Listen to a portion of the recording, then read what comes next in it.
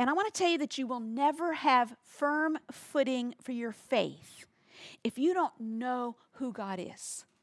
If you don't affirm these things to be true, you will be left on a sea of waves and turbulence and storms, and whichever way the wind is blowing, whichever way the waves are blowing, it's the way that you will go. Up and down, spiritual roller coaster, happy then sad, glad then mad. If your heart is not tethered to these things that you know that the Lord, He is God. We can't rightly worship a God that we don't know. Now, there's so much more to know about Him than we can possibly know, but we have to be in a lifelong pursuit of knowing who God is. And the more we know Him, the more we will worship Him.